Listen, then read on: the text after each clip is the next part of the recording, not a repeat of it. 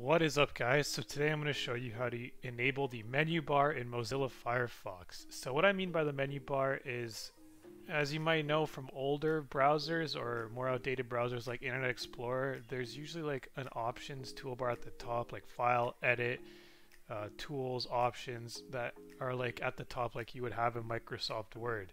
Now by default most browsers have this disabled, probably just because it doesn't look as clean, and you can do most of these things at the side right here on open menu.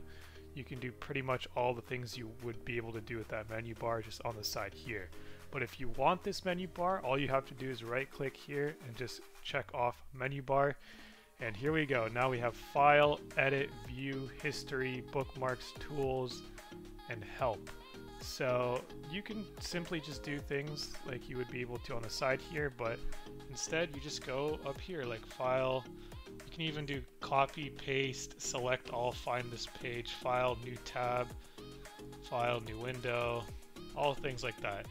So if that's how it's, because this is just a short video today, but if that's what you want, if you want to get your menu bar, that is how you do it in Mozilla Firefox. And if you want to disable it, all you have to do is just right click again on this toolbar here, or this address bar right next to the address bar basically, and then just select it again and the menu bar will disappear.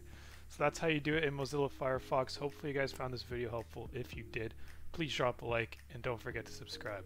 Thanks for watching.